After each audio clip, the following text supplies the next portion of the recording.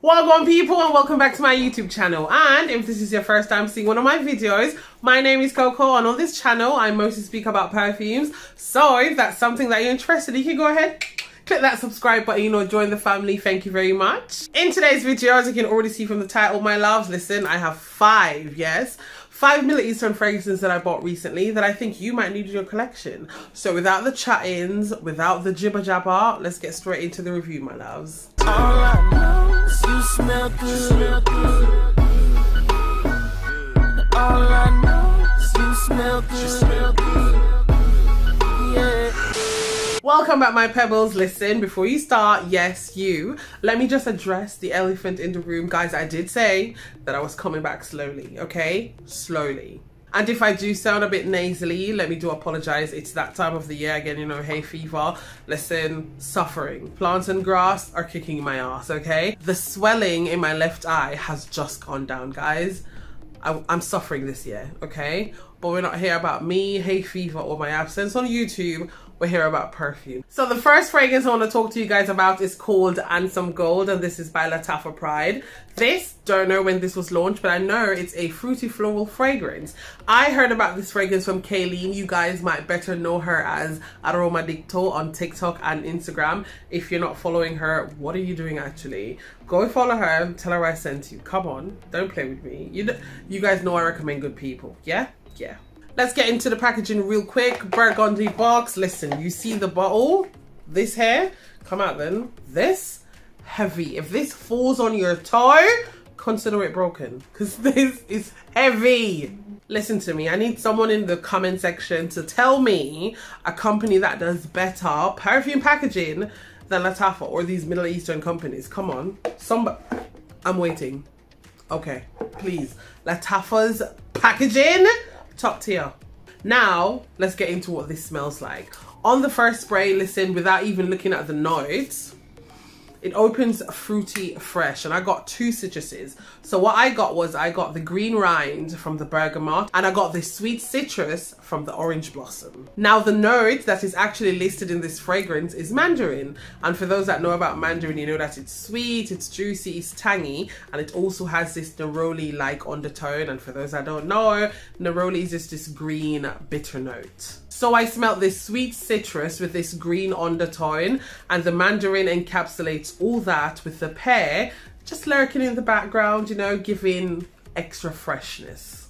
For the middle, there's rose, jasmine, and candy. And listen, this is where I get the Middle Eastern feel of this fragrance, because the jasmine in here, this is an Arabian jasmine, okay? It's sweet, it's sultry, and it's sexy. And as for the rose is from the desert, yeah? Think about cutting, you know, freshly full bloom red roses that has this deep smokiness in it, yeah? But it's not overly smoky, yeah? It's nothing to smoke out the fragrance. Calm down.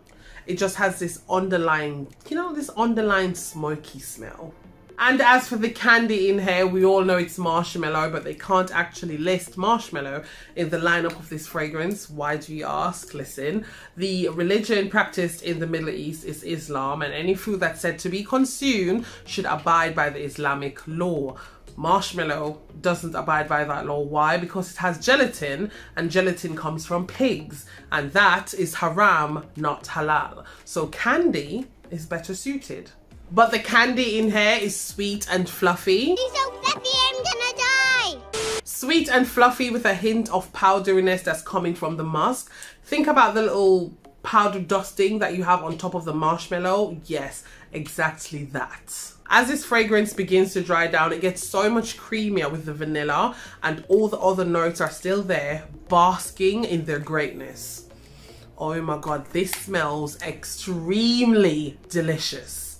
This definitely can be worn all year round, but I think it would thrive more in like the cooler, colder times. So like spring, autumn, and winter. But if you want to wear it in summer, just go light on the trigger, yeah? Spray lightly. And now for the comparison between Handsome Gold, Love Don't Be Shy, and I only have a sample of Oriana.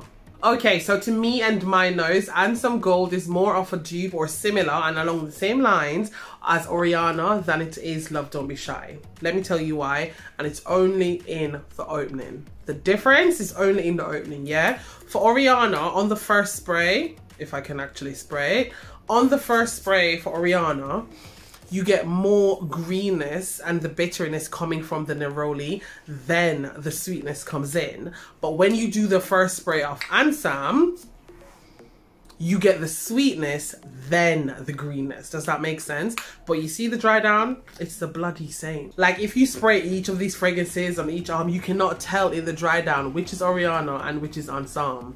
They smell the same in the dry down. Let me tell you something. I wore Ansam Gold to the Beyonce concert in Sweden, but I layered it with My Way by Giorgio Armani. Oh my God, I smelled bloody amazing. And guess what? No one there smelled like me. I smelled so good. I even layered Ansam Gold with Luxury Rouge by Riffs. You know, this is a dupe for Rouge Maliki by Giorgio Armani. Listen, it was still such an amazing combination. Don't get it twisted, don't think that you need to layer this for this to be a banger. No, this is good on its own. I just like to experiment with my fragrances. Do you know what I mean? Yeah, but this on its own, banger.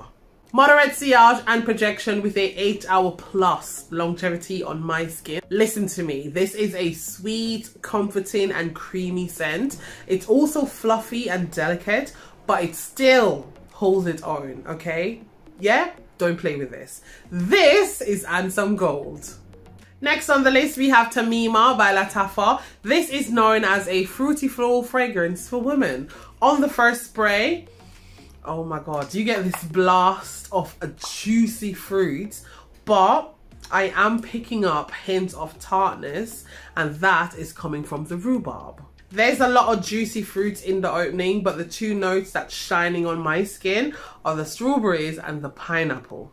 The succulent watermelon that's in the middle is giving this fragrance an aquatic feel. Think watery fruits. Like say you have a bowl of fruits and then you go outside to wash them, but you wash them under the hose. You know, yeah, you get a hose and watery fruits. At this point, the watermelon is now fighting the strawberry for the #1 spot. Why, you ask? Because the strawberry knocked out the pineapple. Yeah.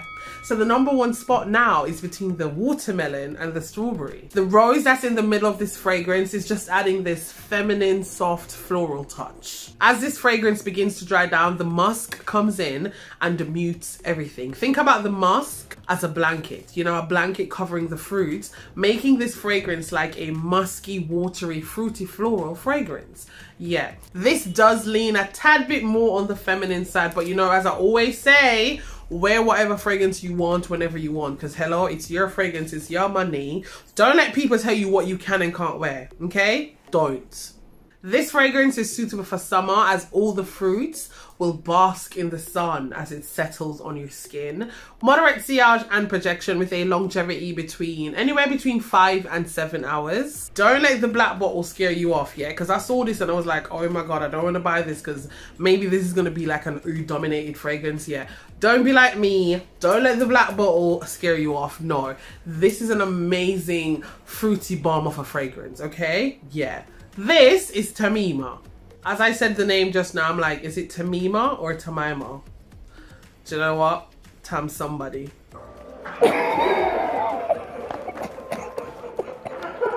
Next up, we have Lux Verde by Emper. This is known as a woody aromatic fragrance for men and women. I'm sorry, can we take a minute just to look at this packaging? Or you could look at the lid. Look at the lid. And then the bottle, the pack. Oh my, guys, I am sorry. What did I say about Middle Eastern fragrances, yeah? Don't piss me off. Don't play with me. This opens with sweet.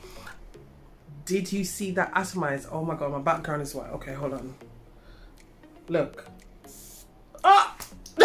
Again. Oh my God. Oh my God. I am sorry. I am sorry. Fire extinguisher. Fire extinguisher.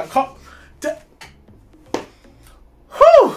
This opens with bitter oranges and a sweet yet tart petitgrain that adds an extra tinge of green in the opening. So we have a bright and citrusy opening that's not too overpowering, but the brightness does get dimmed by the dominant, potent, vigorous, indolic jasmine that's in the middle. Funnily enough, the first time I smelled the fragrance that this is duping, I thought it was tuberose. And then, you know, when I did more research, I was like, oh no, it's just jasmine. A very indolic jasmine with underlying sweetness. There's an enchanting aroma that begins to permeate the air as the indolic jasmine merges with the creamy and alluring ylang ylang. Oh my God, this, magnificent. It's like them coming together, you know, it's like it's exuding this seductive, carnal, you know, like an animalic vibe. Oh my God, guys. As for the lily and the pink pepper, they add this touch of natural earth-like spice to this fragrance. As this fragrance begins to dry down, a stunning swell of creamy vanilla gets incorporated with the warm balsamic benzoin. My God! This fragrance is bloody brilliant. Oh my God. An amazing, creamy, floral, vanillic bomb of a fragrance. This is an exceptional fragrance. There's nothing sharp in here. There's nothing off-putting. Listen, it's just blended seamlessly. I won't lie to you, like when I think about like clean girl aesthetics, this comes to mind. Yeah, this does. Enormous sillage and projection with an eternal longevity. Don't piss me off. As you hear the name of this fragrance, Luxe Verde, you can tell what fragrance is duping. This is duping Vert Malachite by Armani, and what a spot-on dupe it is. This is most suitable for spring and autumn, but you could get away with wearing it all year round. This is Luxe Verde. Next up, we have a freshie. We have L'Adventure Femme by Al Haramain. What did I tell you about the packaging from these Middle Eastern companies? Hello? Hello? Don't piss me off. Don't. Hello? Don't piss me off. Don't. Oh my God. Don't. Hello? This is known as a fruity floral fragrance for women. Hold on to that. This opens rather fruity, yeah? There's, oh my God.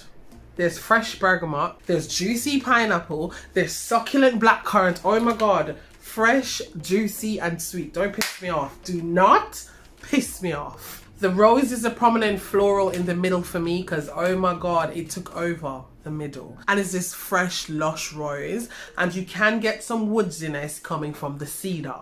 As for the dry down, the rose does get softened by the powderiness from the musk and the sandalwood, but then the fruits are just still standing, yeah? They're still bright, they're still cherry, they're still there.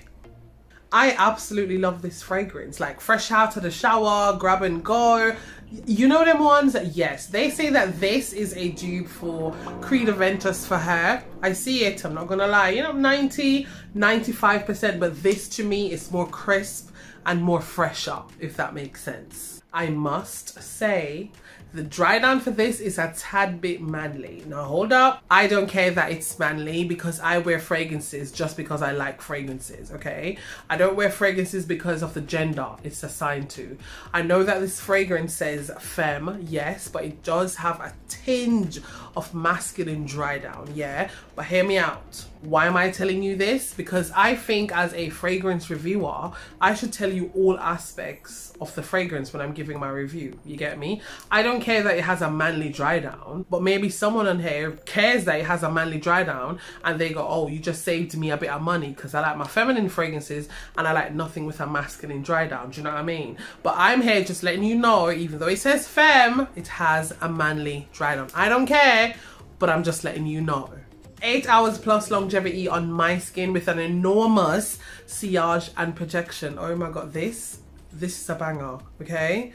I layered this with Zara's Vibrant Leather for Her recently, and let me tell you something. You see the juicy fruits in here amplified the red currants that's in here, and the patchouli that's in here in the dry down. Oh my God, it gave this an oomph. Oh, Lord have mercy. Some people say that they get this sharp synthetic lemon cleaner smell. Listen, I let my fragrances macerate for time before I actually spray and start testing, and I don't get those smells, so I'm extremely happy, yeah? I'm good, honey. So, do you like the Creed smell but don't like the Creed price? Buy that one, yeah. Yeah, L'Adventure Femme by Al Haramain. And closing the show, we have Mora by Lattafa. Oh my god, guys, look at the packaging for this. Stunning. Talking about packaging, look at the dent. Look at the, please, guys, how am I doing? Look at the dent, please. Instead of me coming on here and telling you guys how amazing this smells, I've just been using it and procrastinating.